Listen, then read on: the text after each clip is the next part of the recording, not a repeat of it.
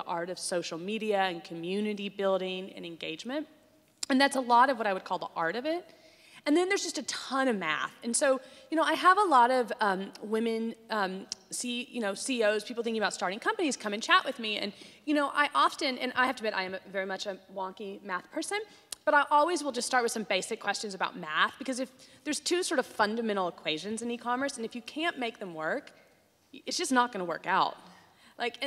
And there's a user level equation, and then there's a goods level equation. And the user level equation is just, you're going to take a certain amount of customer lifetime value. The customer is going to purchase a certain amount for certain profit dollars, and that needs to be a significant multiple of what you pay to acquire that customer. So it's incredibly important to make sure the math supports you. And then the other really basic economic is how much you can make on a given transaction. So you have to really understand your product margin and then all the costs that will come after that around fulfillment, and make sure still there's money to be had. And so when I zoom up and look at this, I think it is rare for one person to be great at both of those things, because the math of knowing how to do quant marketing, analytics, conversion, operations is often very different than the person who has the essence of the brand and the point of view and can pick the right products.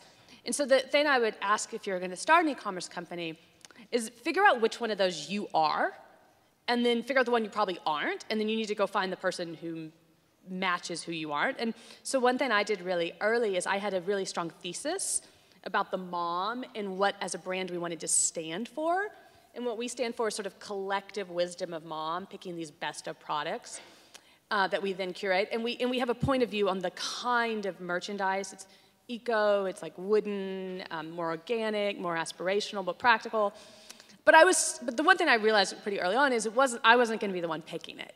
So one of the early decisions I made was bring on a really great merchandiser, and that has been really helpful to me. And it was a little bit like reflecting on my strengths. And then if you are the merchandiser and you have the point of view, which is also awesome, dude, go find someone who's really good at quant marketing and analytics and operations, because you're going to need that too. Cool, yeah, we have the totally same philosophy at Zappos as well. We're definitely more art than science. So the next question's for Katrina. We know starting any business is hard. Can you tell us a little bit about some of the challenges that you faced, either in the beginning or, of course, after you kind of got going a bit? There's definitely been a lot of and very diverse challenges, I think, throughout the life cycle of the company. It's funny because now I'm thinking a lot about the math and the retail math side of the equation. If I was gonna say one thing that I've learned, it is how important people are, just period. And I think when early in your business, actually, I think one of the investors told me this thing where it's when your company's growing like this, your people have to grow like that too, or you have to keep on finding new people. So it's, there's definitely an interesting dynamic as you're growing hand over fist of the people. There are going to be some people who are right for you at the early stages, beginning parts of the company that, all of a sudden when you have the COO of Walmart.com on your team, no longer kind of meet the same standards and aren't able to scale. But we also have seen tons of people within the company who were very junior before and have just scaled phenomenally and will continue to scale. So I haven't quite figured out how to really find those people who can scale, but those people who can scale are unbelievably important to the business. And then as you scale, just continuing to attract and find the right talent of making a wish list of this is my dream team, and keeping in touch with people, maybe getting them on as advisors, and just really thinking big about how fantastic of a team you could have with you, because at the end of the day, I can't style every fix, I can't pack every single shipment, and you're gonna have to find people who can kind of do that part of the business with you and scale your vision, or else it kind of doesn't quite work. And on the same thing too, I think I've learned so much about this business and so much about retail. And I think that people have this notion of e-commerce as being markedly different from retail, and it's not. You're buying from similar vendors, you're buying at wholesale, you're selling it at retail. Inventory is your worst nightmare. You have to manage your inventory because you will sink or swim by your inventory. A lot of people, I think of e-commerce as being this totally different animal, but if you actually strip it down, it's very, very similar. So I think I completely agree with kind of Maura's idea of just Mariah's idea of of making sure that you understand the math part, but really even, you know, the marketing side is important, but the retail side of the math part too, of just like how fast is your inventory moving, what do you do when inventory is not moving, what are your investments in inventory going to look like, just because I think that side of the business, we learned very early some of the difficult things, and now I know very well, but I wish I had known a little bit earlier. Cool. Well, we all know that marketing your brand online is a very expensive thing, and Google is actually quite expensive. So, Soraya, tell us a little bit about, like, do you spend a lot of money on marketing your brand, or do you, depend on organic search to drive some of your sales? So Zaidi.com, as I mentioned, is 2 months old, and to date we've spent maybe a handful of dollars on very small online tests, but we haven't spent a single cent on customer acquisition, only because we use a lot of original content to help tell our story. So what does that mean? Well, in addition to being a brand born online, design-focused, with an emphasis on marketing and quant, we also have a section on Zaidi called Features. And I suppose you could say this is part of our marketing spend, but we do commission articles from writers who have written for the New York Times, for The Atlantic, on stories that we think really complement the lifestyle brand that we're trying to promote. And it's been hugely effective for us. I mean, one story that we posted on Zaidi.com Features has been circulated on social media over 1,000 times. And that spend on Facebook would be quite substantial for a company of our size. What we're betting on is content as marketing. In addition, we built our own CMS. And for those of you who are less technical, as I used to be, not so technical, CMS is a content management system. It's how we store all of our information, be it the inventory that we carry, but also the articles that we write. And on our CMS, we created our own entryway so that we could optimize our entire platform for search. That way we save a lot of money down the road in making sure that the search engines are picking up the words that we publish on Zaidi. We do believe very strongly in social media, and we're proud to have close to 200,000 followers on social now in just about 2 months. But a lot of that is because people are ready for this movement, and as Mariah said so aptly, it's really about having a point of view.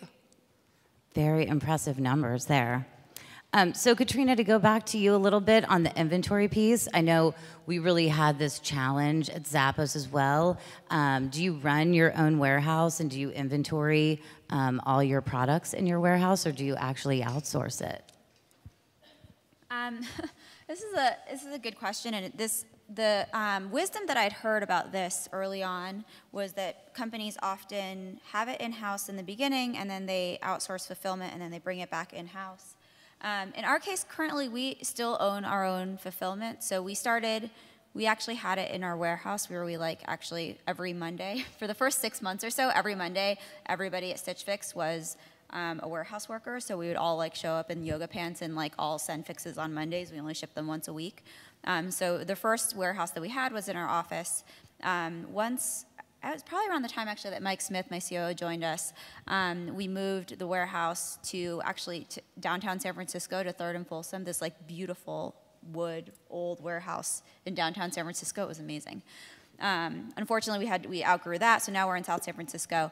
But when you think about kind of the idea of 3PLing or outsourcing it, one thing, I was really lucky to have Mike on my team. If I didn't have him, I don't know that we would have done that, because it is a lot of time and effort, and it's actually a lot of people management. We have an amazing, amazing culture in our warehouse of people who love working there and love the brand, which Mariah's seen actually.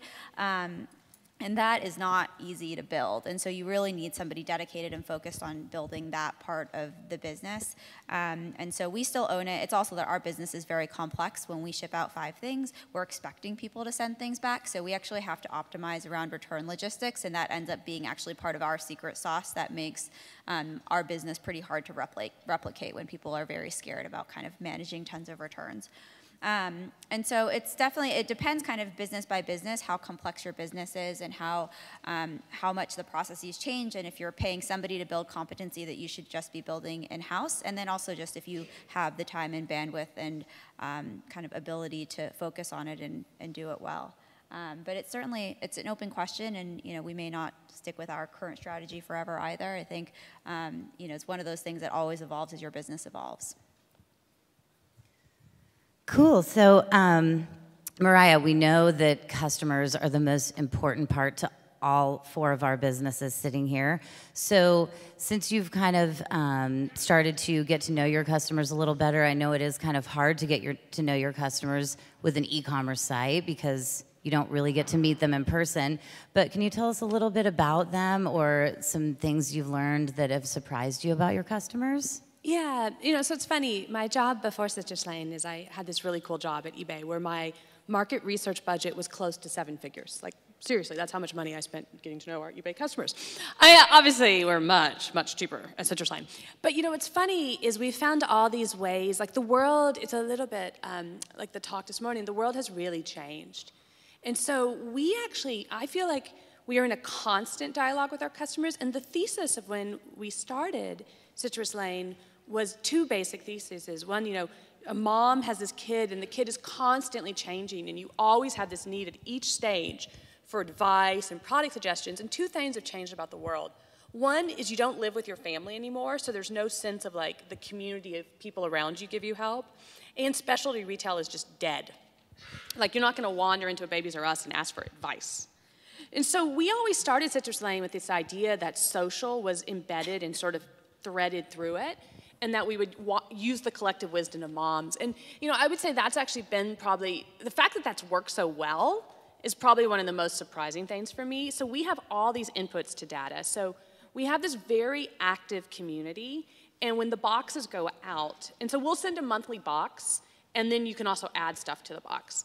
And when the boxes go out, we will get tens of thousands of pictures of the kids with the box, the kids playing with the box, and then we'll get all these comments of what people thought. And this is ongoing dialogue in our social media channels.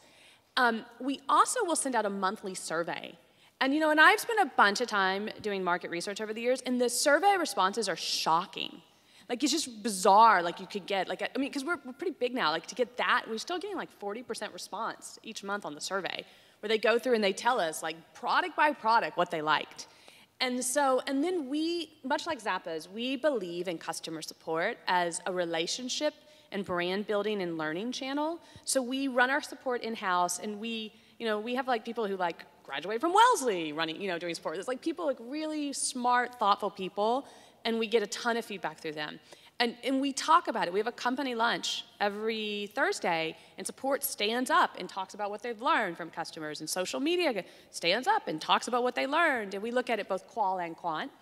So we have a lot of feedback from our customers. So the one thing I would say is I would really invest in hearing your customer, both in quant ways, which are statistically good, and in qual ways, where you really feel. And we do the thing that Zappos does, where every employee has to do, well, I guess you guys do it in the training, every employee has to answer like 10 or 20 tickets a week. Though engineering can, like, engineering sometimes like does 2 tickets, fixes the underlying issue, and then we give them credit, and we're good with that. And then let's see, so that's what we do, and I just spend time on that because I think it's really worthwhile. And then we've learned fascinating stuff. So I started this business really sure it was like a first-time mom baby thing. Because I don't know how many of you guys have babies, but those babies, they're just spinning. They have needs, There's like, I can't get to sleep. Like, the bottle interferes with breastfeeding. Like, what's tummy time? Like, why are they teething? It's just like, it's nonstop. So I thought it was this first-time mom baby thing. We're totally wrong, actually. There are a lot of first-time moms. There's just as many moms of kids with multiple. And we started at 0 to 18 months. On the theory, it's like the little months. And we've expanded up to 5 based on we had all these customers who were older in the system. And we just kept having to support them. And so it's funny, I actually don't know where the boundary is on the age where moms want sort of collective wisdom that's curated on advice and product.